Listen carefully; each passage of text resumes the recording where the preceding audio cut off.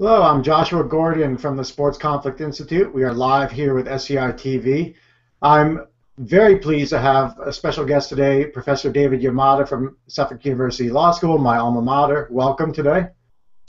Josh, it's great to be with you. So your area of expertise, among many areas of expertise, includes bullying and workplace bullying. And when we talk about sports in the industry that I spend a lot of time in, this has become a major topic in recent years. And so my hope for us today is to spend a fair amount of time talking about this in a fairly deep way and understanding what can be done and why it's happening as well. It's a complex topic, and I'm glad we're going to give it some attention today, Josh. So my hope is that you could do a quick introduction about how you got involved in all of this. We don't need, every moment in your educational background because that'll take us all the way till the end of our time. But just a basic idea of why this is an area of interest and why you've dedicated decades of work into this area. Great. Well, Josh, as you know, I'm an employment and labor law professor, and about 15 years ago, I discovered this topic of workplace bullying, and at that point it was just being introduced into the employee relations vocabulary of the United States. I started looking at it more from a legal and public policy angle, but over the years I've also really delved deeply into the organizational and personal aspects of what this behavior does to organizations and to individuals. So I guess you could say I've become a generalist in a topic of somewhat narrow but significant interest to people. So obviously it's been a problem going on for a long time. Why has it taken such a forefront in recent years, certainly in the public's eye? I mean, I know you've been paying attention to it for a while now, but what has raised its awareness, do you think, at this point? Well, I think in the United States, when we've looked at how people mistreat each other at work, we've tended to center around issues of discrimination and sexual harassment. And it fits with the fact that we have a much more diverse workforce in terms of demographics than many other nations. But over across the pond there in Europe and in England, you see the development of research protocols looking at this sort of generic harassment, generic bullying and mobbing. And so it took a while for those ideas to sort of port over to the United States. And as I said, about 15 years ago, thanks to the work of Gary and Ruth Namey at the Workplace Bullying Institute and a smattering of academics and activists and practitioners across the country, we're now starting to see the idea or the notion of workplace bullying becoming more mainstreamed in our discussions about workplace mistreatment. So it's been a bit of an evolution over the years, and now I think is exemplified by this program we're doing together. The idea of bullying at work or bullying in athletics at various levels is becoming much more of a mainstream topic of discussion, and certainly the media has seized upon it as well. So maybe a nice place to start is with a very visible case, which is the Miami Dolphins of the last year. The NFL, notoriously a very tough league. It's a tough sport. And people, I think, in some ways have a hard time empathizing, understanding that here could be a multi-100-pound lineman who could be vulnerable in their workplace. And maybe you could help us piece that apart a little bit, and also let's talk about some of the responses to that situation. Yeah. Well, football is a pretty rough sport, right? It's built on aggression, it's built on physical force, it's built on intimidation. But even with those qualities in mind, there's a point at which the interpersonal behaviors can become abusive. And that's what happened in the Miami Dolphins situation. You had this offensive lineman, Richie Incognito, known as a pretty nasty player. I mean, those guys are trained to be pretty resilient, pretty tough. But even amongst that group, Incognito was seen as being oftentimes taking a step beyond what was considered appropriate. And he directed it at a teammate, Jonathan Martin, whom he didn't like, and it seemed to go beyond what you'd call the sort of normal hazing that occurs in the National Football League and many pro and college sports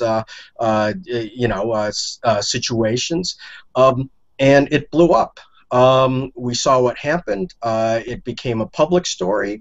As people dug into it, they saw that Richie Incognito not only directed certain behaviors at Jonathan Martin that had some racial and ethnic overtones with it, and also were just, plain cruel. But he rallied teammates to treat Martin in the same way. And then, the Miami Dolphins, it took them a while to get on the right page with that and to start an investigation. The NFL also was a little bit behind the curve in responding to this. So that gave it time to become a very press-worthy event. And then it led into the considerable coverage and discussion that we saw in the aftermath of it. So Jonathan Martin took a fair amount of heat for violating what's been long accepted as a code of silence when you have issues on your team in professional sports or college sports. The norm has typically been to keep that in-house, deal with it among your coaches and your peers. And there are a lot of folks in the press and other teams who felt like he violated that norm. From a bullying perspective, what would be your reaction to that sense that he should have kept it quiet or dealt with it quietly and not brought people's attention to it? Well, in a culture that is, how should we say, hospitable to bullying, the silence of the target or victim is considered to be part of what allows that behavior to continue. Now, I'm sure that the NFL has, sort of these unofficial codes of silence in a lot of ways in general, but I think what triggered this one was the fact that the behavior started to shine a light on a culture that maybe had gone too far. And in Jonathan Martin's case, it was clear that he was, I think he was ambivalent about the public attention being drawn to this. And although I don't know this man, I've never talked to him, my guess is that he understood that it could have some implications for his playing career as well. Now, fortunately for him, after he obtained his release from the Dolphins, he went to the San Francisco 49ers. I think he's starting right now for the 49ers, even though they're not doing so well. But nevertheless, his career appears to have been saved.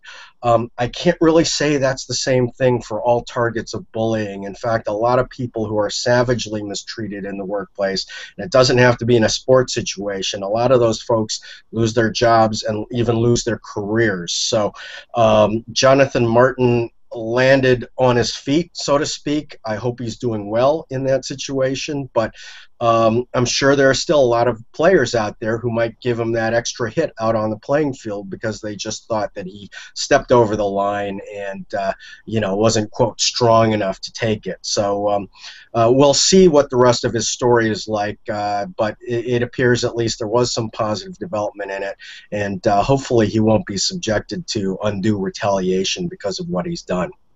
Absolutely. What are some of the common risk factors that you see, whether it's in sports or elsewhere, that set the stage for a very abusive work environment and to lead towards bullying? Well, I think it starts with the top. Bullying does not occur in isolation. It usually is enabled and sometimes encouraged by the culture of the organization, the profession, the vocation that one is in. And in this case, again, we're talking about a sport that is just it's built on violence, right? Physical violence, and it's built on interpersonal intimidation, right? And so there's a fine line between when it's appropriate on the playing field and the practice field, and when it crosses over into abuse. And so the NFL is sort of a hyper example of what happens when that culture trips that wire.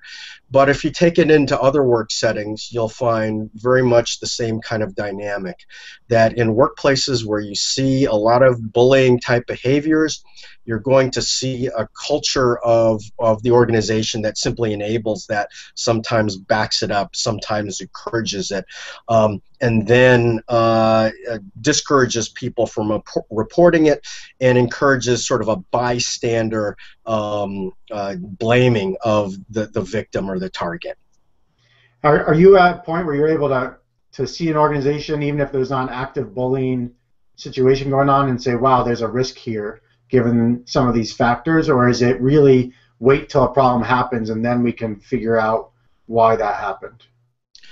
Well, I think if you had the power to go into an organization and conduct some type of an anonymous survey, that survey instrument would certainly identify risk factors for bullying and maybe even uncover some instances of bullying depending on how that survey instrument is designed. The problem is that a lot of organizations who might be hosts to these kinds of behaviors are going to be reluctant to let third parties inside. Now, I have to say, I bet the HR folks within some of these organizations are well aware of what's going on because they hear those complaints and they oftentimes get sort of caught in the middle of all of them. So yes, it is possible to identify those organizations that are, sort of petri dishes for this type of behavior. We have to remember that research indicates that when you have an organization where there's a lot of bullying type behaviors, you're also going to see other types of interpersonal aggression as well, ranging from sexual harassment to physical aggression at times. So these behaviors don't occur in isolation, and in more dysfunctional, hostile organizations or organizations where there is sort of a cap put on expression of opinion and sharing of opinions and filing complaints and things like that. There's sort of a powder keg ready to go off at times. Now, certainly the NFL takes a lot of heat for the situation with the Dolphins, but they're not the only group in sports that have had recent issues going on. In your own backyard, you had Boston University and their women's basketball coach essentially lose her job over allegations of bullying behavior, not between the teammates, but coming from her as a coach. We had something similar in Oregon at Oregon State University with Coach LaVonda Wagner, and all the things kind of mirrored each other, where there were things like diet pills and lots of harmful language, and ultimately it came into play when folks started to vote with their feet by leaving. Can you help us understand how it differs a bit when maybe it's a coach who's the bad actor, and then also how it might be different when you're shifting to women's sports or the college level as well? Mm-hmm. Boy, there's a lot in that, Josh, and let's try and sort of take it apart here. First, in those situations, we're talking about college sports, right? And we're talking about high-impact, high-stakes college sports, mostly at the Division I level. There's a lot of pressure to win. There's a lot of pressure to bring the fans into the seats.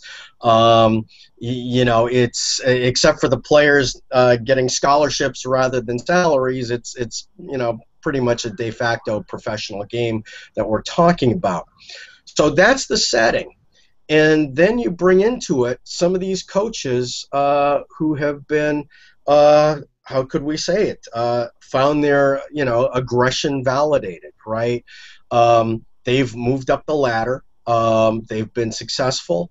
Some of them may have succeeded because of their sort of tough, gruff ways. Some of them may have succeeded in spite of them.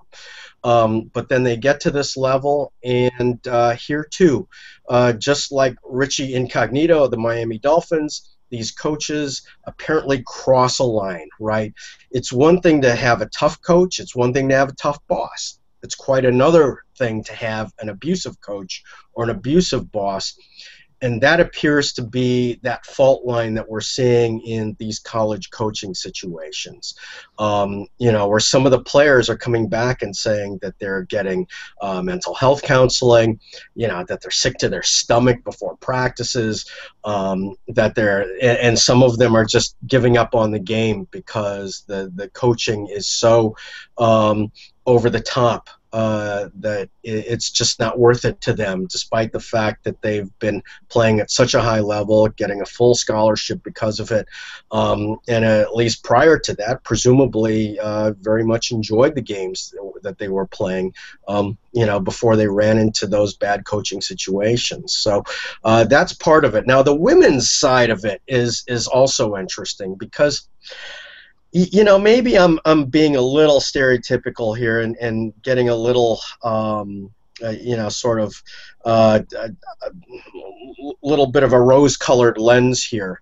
But I think for a long time, if you were to look at sort of levels of aggression and sort of hyper-competitiveness, you'd see it more on the men's side in high school and college than on the women's side. And I think it's fair to say that in many ways, women's competitive sports at the secondary and post-secondary levels have done a much better job of nurturing the overall character of these athletes and encouraging healthy competition within the context of that sport.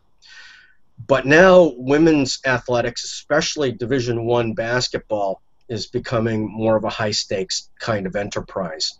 And it doesn't surprise me that we're seeing very similar complaints now coming out of the Division I women's college side in basketball, because that is the most high visibility sport. And obviously, again, the pressure to win, the pressure to bring the fans in, to be a known program, is generating the same types of behaviors and dynamics that we're seeing on the men's side of high stakes collegiate sports on the women's side as well. So if you're an administrator in the NCAA running a big-time college athletic program, what would be some of the things you would do to either vet coaches or change some of the organizational dynamics to help flush some of this out of the system so it's not part of the regular headlines that we're seeing and we can focus on the actual fun of sport instead? Oh boy, that's a biggie, because how do you change the fundamental culture of high-stakes Division I athletics when, as I said, they're really just a step behind being professional sports operations? I think to really change this at a fundamental level, we almost have to revisit the question of what is Division I sports all about, especially for certainly D1 football for men and basketball and for both men and women. Those tend to be where we see some of these behaviors the most. So I think it's a big picture question, because the little tweaks of saying, get a nicer coach, basically, they may or may not work, right? And it's hard to tell a college or university, don't get a coach who's going to create a winning program for you. Get somebody who's going to create well-rounded men and women, when we know that the goal of these D1 sports is to win, right? Nevertheless, it is possible to look around the coaching world and to see a lot of coaches who don't act like that. So you have to ask yourself, why did this school attract that type of coach? And why do some of these other schools attract the yellers and screamers and sometimes the bullies, right? And that has to go hand in hand with the messages that are being sent down by the university administration, the vetting process for the coaches they're interviewing and hiring. So it really has to be a trickle-down thing. This is a leadership thing that comes from the NCAA as well as from the universities themselves. That's a little bit long-winded, but it's actually quite a complicated topic in terms of the different stakeholders involved. And is there an interplay here between things like race and socioeconomic class in terms of what people allow? And let me contextualize this a little bit. One of the videos I use when I teach on the issue of sport, business, and society and these types of topics is a video called You're the Bull, which is a documentary of a high school in Florida football program. And if you and I watch this, it wouldn't take us very long to feel like the behavior is ultra aggressive. You have coaches punching young athletes in the face during practice. You have them screaming at them constantly. It's pure fear and intimidation. And I'll play this here in Eugene, Oregon, to a fairly homogenous population of students, fairly white, middle class for the most part. And many of them will look at this and say, That's good coaching. And as we unpeeled a bit, the subtext that we tend to come at, and we've done this now for several years in a row, is a belief that, well, these particular football players are coming from such a tough background that they need that level of coaching in order to thrive. And if I then say, well, what if this coach were to show up in Eugene and coach the local high school? They say, oh, no way, they should get fired. And it piqued my interest in what are some of these interplays, and we're talking about things like bullying around things like socioeconomic class, race, and other issues too. Have you found some of this out there in terms of tolerance levels or anything else that might be at play here? Mm-hmm.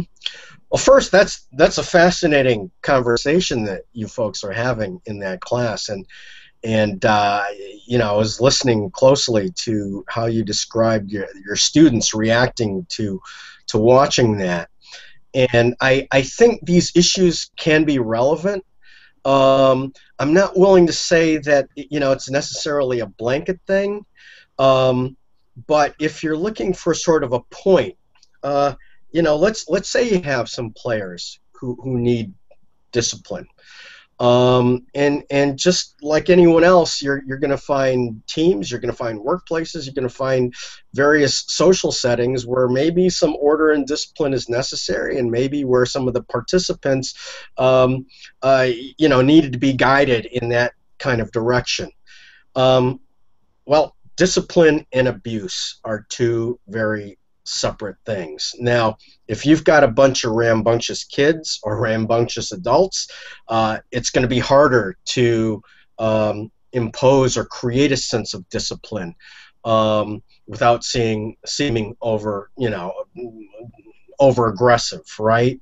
But on the other hand, skilled people are able to do it, and maybe the question has to become, is it really necessary for that level of aggression to be exercised towards those kids, or is there a more constructive but tough way to get them to come together and to do what they're supposed to on the playing field, and to grow up to be strong, ethical young men and women?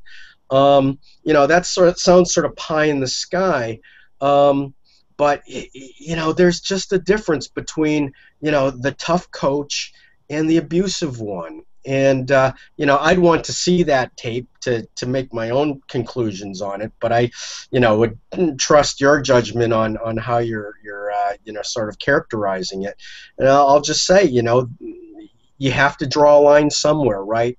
It's hard for us to define in the abstract that line between toughness and bullying, but at some point we cross that line. We go over into the side of it being abusive, and that's what we have to watch out for. And of course, a punchline that complicates is it's one of the 5 winningest programs at the high school level in the entire United States. Absolutely. The lore of sports is filled with stories of hard-ass coaches, right? When I was growing up in the 70s, sort of the iconic football coach was Vince Lombardi, right, of the Green Bay Packers, and he ushered those teams into championship seasons on several occasions in the 1960s. He was known for basically treating all his players pretty much like dirt. But you know what?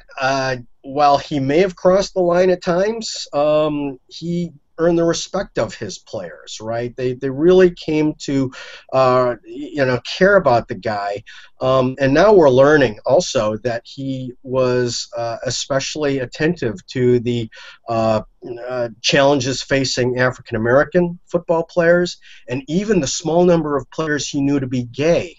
So think about that. In the 1960s, right, you had this guy who was, diversity aware, even though he was seen as being this, rough, tough, hard-ass football coach. So in any event, that is the iconic model that a lot of people grew up with. In basketball in the 1970s, I grew up in Northwest Indiana. Bobby Knight of Indiana University, right? Throw around chairs, yelled at his players. Even a player as great as Larry Bird quit the Indiana University basketball team after, X amount of time with Bobby Knight as his coach, and he went on to greatness at Indiana State University. So, Bobby Knight was known as a real rough and tough coach, but then I think he let the worst of himself just took him over, and he just kept getting more and more angry and over the top, right? And finally, he just, he fell on his own sword there and had to leave. So you see, even within these individuals, sort of an evolution in Bobby Knight's case in sort of a bad way from, tough at the edge to crossing that line into being abusive, and he couldn't control himself anymore, and they had to get rid of him. And yet I imagine finding consensus around where that line is very difficult. If you looked at the Bobby Knight situation, after the late Miles Brand facilitated his departure, he had to leave the president's house for weeks because he and his wife, Peg, had death threats and bomb threats for that termination. So there wasn't any sense that there was liberating the community from this abusive basketball coach. Instead, it was quite a bit of divide about, well, yeah, those things happen, but this is Bobby Knight, right? And you don't fire Bobby Knight. Yeah, well, Josh, I think it's also important to sort of bring in another aspect of the culture of big-time sports, and that is to savagely criticize anyone who criticizes these iconic coaches and players, right?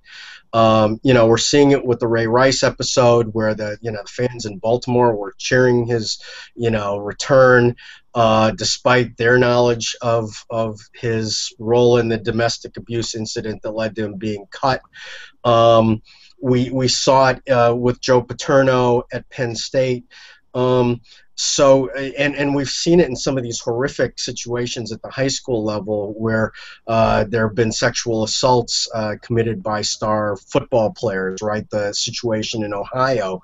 And the people who were whistleblowers, basically had to go undercover because of all the threats being directed at them.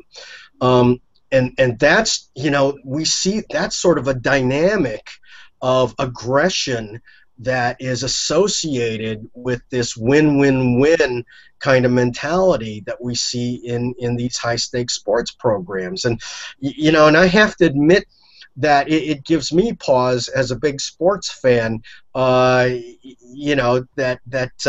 all of us who enjoy watching these games, nevertheless, are sort of unwittingly, at least, part of the support of that kind of a culture, right? If we have a favorite Division I football team or a favorite NFL team or NBA team, whatever,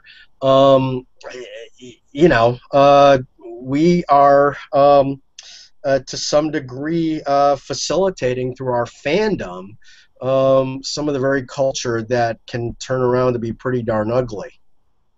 Yeah, and it's certainly not why most people come to the stadiums is to cheer on bad behavior, but we get locked in and then we're willing to overlook a lot of those things, without a doubt.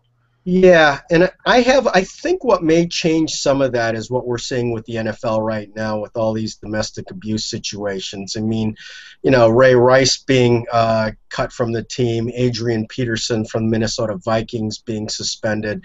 I think people are having to realize now, hey, there's something more important than sports and whether your favorite team is going to be in the playoffs or win the championship. And so it's a matter of balance, right? Because, you can have competitive sports situations in, say, Division III college sports, in so-called lesser pro sports, and take it very seriously as a fan. But, when you get to the point where you're starting to excuse abusive behaviors in order to keep that coach or that player on the team, then I think we have to look at ourselves and say, boy, aren't we sort of encouraging this kind of a culture at the expense of people who are being treated abusively?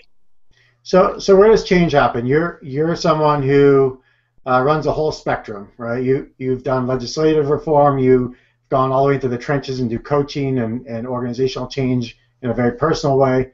where are the solutions? Or is it a whole gamut of them, or do we need to go top down, or is it bottom up? What works here? Well, I'm not a social worker, but I'm going to put on my social worker hat, because if you go to social work school, one of the things they teach you about is systems analysis, right? And oftentimes they do it as families as systems, right? If there's something dysfunctional in a family, it's usually not related to just one thing or just one person. There are all sorts of complex interdynamics. And similarly, we have systems with organizations, whether they be accounting firms, law firms, retail stores, or college or pro sports teams, right? So the answers have to come from multifaceted directions, because there's no quick fix with any of this. In my opinion, I do think at the employment law level we need some law reform to make severe workplace bullying an unlawful employment practice, and that goes to the legislation that you mentioned that I've drafted that's being considered in various states. But that's only one piece of it. It takes more enlightened leadership to send the message down. You know what? We're going to play hard. We're going to take our work seriously. We're going to hold people to fair expectations of performance, but we're not going to treat people abusively. We're not going to stand for that. We need the mental health community to be part of this to help people who've been in situations like this.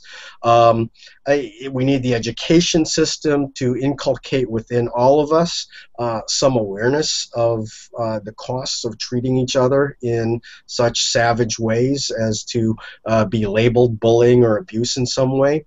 So there's no one stakeholder that holds all the answers here. It does take a multiplicity of forces coming together in a good way to try and prevent and respond to these behaviors in an appropriate way. And so when your phone rings and someone says, I have an acute bullying situation going on, what do you do? What are those first 24 hours, and what's the weeks ahead look like? Well, again, I don't think there's sort of a magic approach to handling a report or a complaint about a bullying situation. We've both gone to law school, and we know that one of the first things you want to do is just find out what's going on, right? So I think a lot of what we have to do in situations where there's a specific allegation or concern about bullying type behaviors is just to find out what's going on. To learn the lay of the land, to get a sense of that particular organization, its culture, what kind of opportunities there are to actually talk to and communicate with people. Sometimes the size of the organization, may be significant. 6 people, 10 people, 100 people, 1,000 people. Those scales matter as well. So I think each situation has to be handled on its own, but with a respect for the facts and the culture of that particular institution. And one of the things I've noticed quite a bit in the last couple of years is those looking for help sometimes have a hard time finding it, partly because there aren't enough of you out there, right? There are only so many of you folks who have expertise. And so if folks are out there and very intrigued by trying to be part of the solution of these types of problems, what's some of the ways they can educate themselves to become useful as a support structure in addressing these things head on? Well, if they want to do it internally, there certainly is a lot of literature as well as guidance on workplace bullying. Now we've made it over that hump there. The NAMIs, for example, have written 2 terrific books. One for bullying targets, The Bully at Work, another for organizations. It's called The Bully-Free Workplace.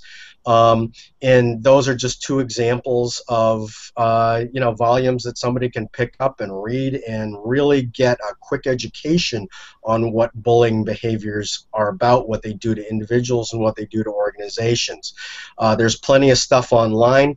I've been writing a blog called Minding the Workplace for the last 6 years now, in which I write often about these questions of organizational behavior, how they relate to the law, how they relate to public policy, and how they relate to internal policy.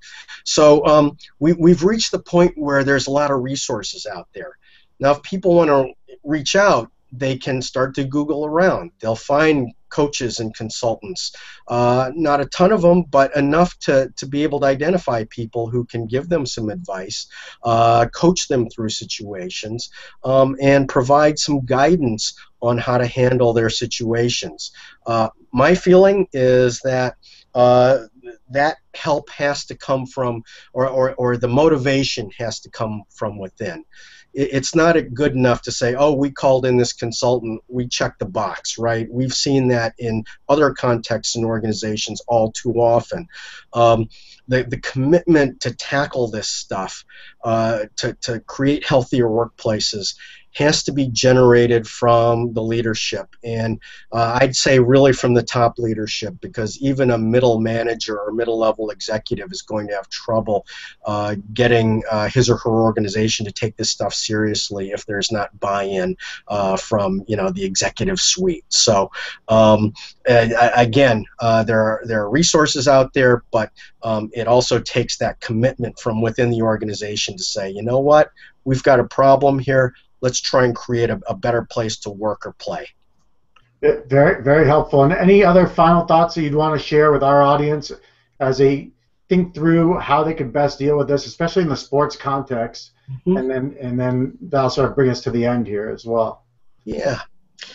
Well, Josh, I think that the work that you're doing and the stuff that we're now seeing happening, occurring in some of these pro and college sports situations, is kind of dovetailing. This stuff is now becoming public. We are starting to overtly question it.